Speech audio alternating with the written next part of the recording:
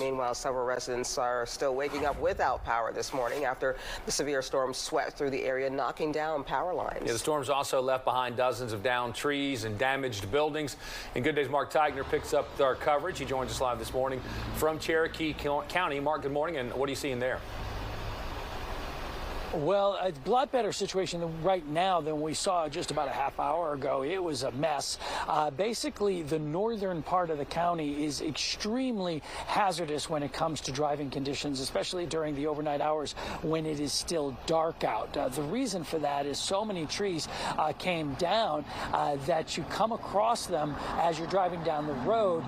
There are a number of roads that are still blocked and still completely closed off, but even the roads that are open have number of trees that have come down that are blocking sometimes entire lanes of traffic. So you really have to take it slow as you're going out there. I was trying to get to an abandoned gas station that had its awning blown over, and it took me 4 different tries to be able to find a road that was open to be able to get to the old country food store located on Land Road.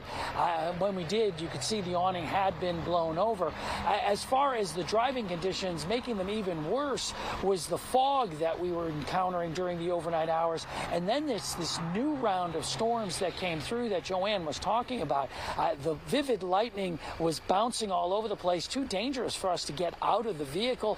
Some very heavy rain leading to a lot of ponding that was on the road, making, again, driving conditions much worse. Now, the good news is it seems like the storm has pushed a little bit past. As you can see, don't even have an umbrella out right now, but it is definitely slow going when it comes to driving here in Cherokee County, at least until the sun comes up.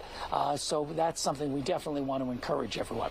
Reporting live from Cherokee, I'm Mark Tigner for Good Day Atlanta. Back to you guys.